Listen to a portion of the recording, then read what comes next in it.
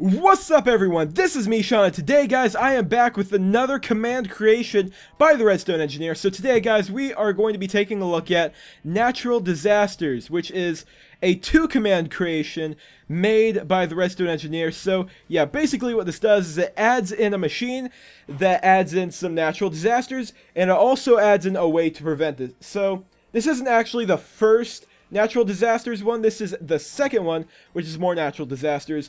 So for the command guys, go to the link down below, it'll also pop up on the screen right now.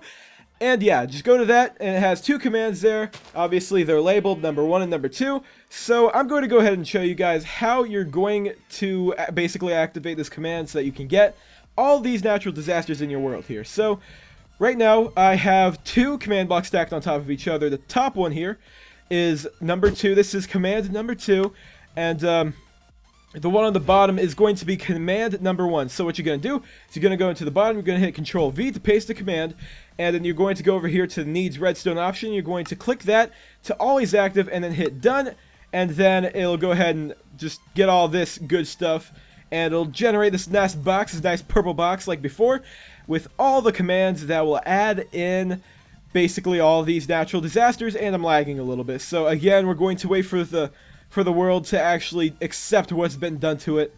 Alright guys, well, you know, I hope everything, you know, smooths out a little bit, but this is going to be a lot of fun. So there are not many recipes in this, there's actually only 1 recipe, and I'll show you guys that later. So yeah, what you're gonna do if you want to go ahead and get the items to spawn each natural disaster in your world, you can go ahead and you can right click the sign, and you get these items. You get tornadoes, blizzards, and earthquakes. So we're going to go ahead and we're going to play around with this stuff. So yeah, so I'm gonna go ahead, I'm going to first show you this tornado. Now this is probably one of the most dynamic ones of these 3 down here, so we're gonna go ahead and we're gonna play around with this for a second. And yeah, so basically when you spawn it in, what's going to happen is you're going to get this pillar of smoke, and it's going to start picking up blocks, it's going to pick up entities, and it's also going to pick up animals, and if you stand close enough to it, it'll actually go ahead and pick you up, which I thought was really, really cool. It'll give you a levitation effect, and yeah, it'll kind of like juggle you. It's pretty freaking amazing. So yeah, as you can see, it's leaving this nice big wake of destruction in its path, and it's just being really cool right now. And again, it throws all kinds of entities, players, mobs, all that good stuff up in the air, and it does lag your world a bit. And yeah, that levitation effect is bringing me pretty far up. But yeah, that is tornadoes. Honestly, it's pretty cool. Just looking at it, just I don't know. There's something cool to it. It's just ripping up the ground, causing all sorts of destruction. It's amazing. But if you guys do want to protect part of your world from these, don't worry.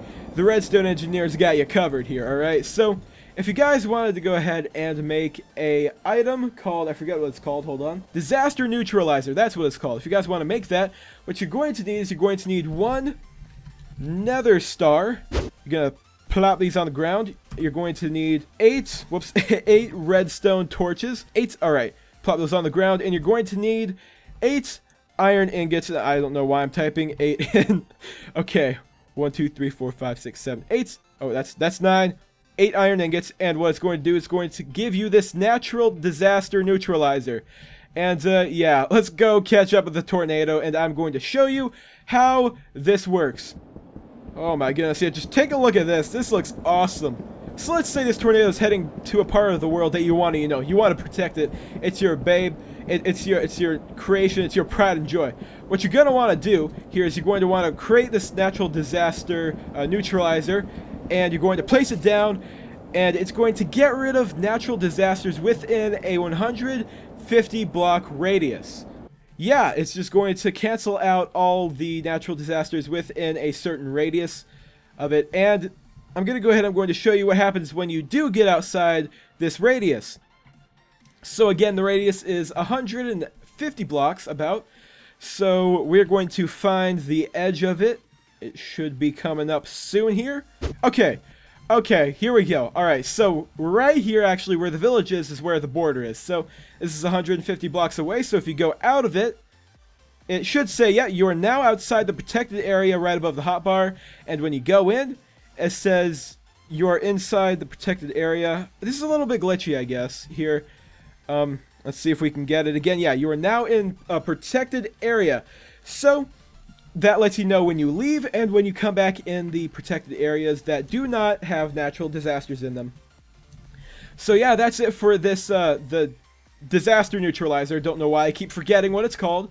And yeah, alright guys, so next we're going to play with the other two disasters, the blizzard here and the earthquake. So let's go ahead, let's do the blizzard first, because the blizzard, honestly, it's pretty simple, so it's going to be really fast to show off, but it is really cool when you get into it. Alright, so we're just going to go ahead, we're going to right click this, and as you can see, it says on the bottom, white clouds are forming above your head, a blizzard is coming, and you will get a slowness and blindness effect on you. So yeah, it's pretty cool. What's going to happen is when you're inside this, you're going to get lots of snow just piling up, and you can place more of these, and I'm going to show you what this looks like here in a second from the outside. And while you're in this, you get all these particles and the blindness. But if you go ahead and you get out of it, I'm stuttering a little bit, I do apologize. But yeah, if you get out of the area of effect, you can see that the snow starts building up here. Let's get a little bit closer here. Yeah, you can see how the snow starts building up, and not really much else happens. Not much else happens other than there's a lot of snow that starts building up. But you know, it's pretty cool. It is really, actually really cool. So yeah, let's go ahead, let's get out of this. Oh man, this is a nightmare. So yeah guys, that is the blizzard. There's not much to it other than it makes snow pile up and it makes you blind. So yeah guys, that is the blizzard. So guys, we have one more natural disaster to test out here, so we're going to go ahead and we're going to get into it. So right now guys, I'm going to test out the earthquake. Basically what the earthquake does is it creates a fault in the world, basically just a giant ravine. It sort of digs it into the world and it keeps going, and it also shakes the ground when you are standing upon it. So we are going to go ahead and we're going to see how this affects this area right here with the sheep. Alright, so let's go ahead and let's start it. Yeah, so it's not going to show up for a couple seconds here. Alright, now it's going to start showing up. And yeah, it's going to build upon itself here in a second. And there is actually a ton of lag in my world right now. Alright, but yeah, this is going to form, and depending on how fast your computer is, it's going to go faster and faster. But right now, as you can see, I have a ton of lag. Oh my goodness, look at this lag. I think it might be because of the blizzards. I don't know. You know what, guys? I'm going to go ahead. I'm going to go into a super flat world to test this one out, because you guys will not get the full extent with this much lag. I mean, look at the sheep right here. The sheep was levitating. What kind of black magic trickery is that? Alright guys, so for this last one, I wanted to go ahead and pull up a super flat world because it wasn't really working in the other world because of lag. But in this world, you know, we don't have as much lag, definitely. So next guys, I'm going to show you the earthquake natural disaster. Now, what this is going to do, let's go ahead and let's place it down. It's going to shake the player, and it's going to cause a giant ravine in your world. I'm ruining the machine. I'm ruining the machine.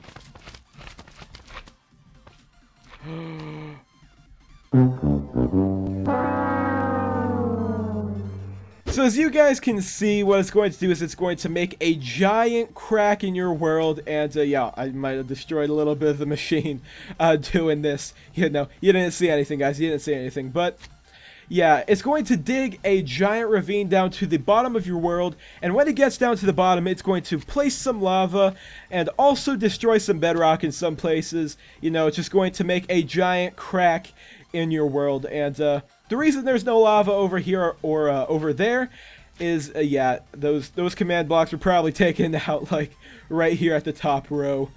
You know, that was an oopsie. That was a mistake. But yeah, guys, I think that is going to be it for this video, and my goodness, is this something that I would love to play around in survival. So if you guys want to go ahead and play around with this command, make sure to go ahead and follow the steps at the beginning of the video. and then go ahead and, you know, download the command in the link in the description. So yeah, guys, thank you guys so much for watching. If you guys enjoyed this video, make sure to hit that like button and hit that subscribe button if you are new. And I'll see you guys in the next video.